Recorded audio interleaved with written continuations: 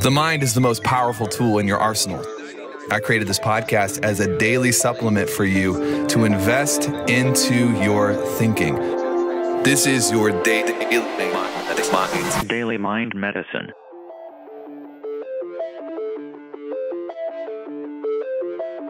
Sometimes people ask this question and they're like, yeah, I'm under all of this pressure and I need to know how to decrease the pressure.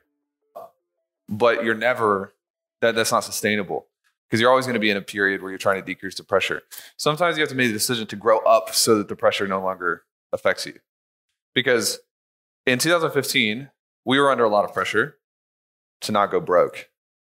And then in 2016, we were under a lot of pressure. In 17, we're under a lot of pressure. In 18, we're under a lot of pressure. And if you compare the pressure we're under now versus the pressure in 2015, we would have died. Like, it is exorbitantly higher now than it's ever been before. But we don't feel it because, like, getting underneath a bench press and pushing, the weight never goes away. You get stronger, where you're actually getting tuned, you know, and you're exhausted and you're tired. But the thing you don't want to do is try to get everything to go away or try to get everything to get easier.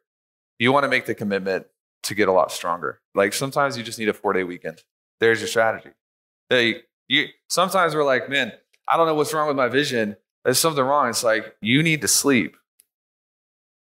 Get 8 hours. It's amazing what will happen if you wake up after a full night's rest, after a 4-day weekend. We got to make sure we keep those things in our cycle. dailymindmedicine.com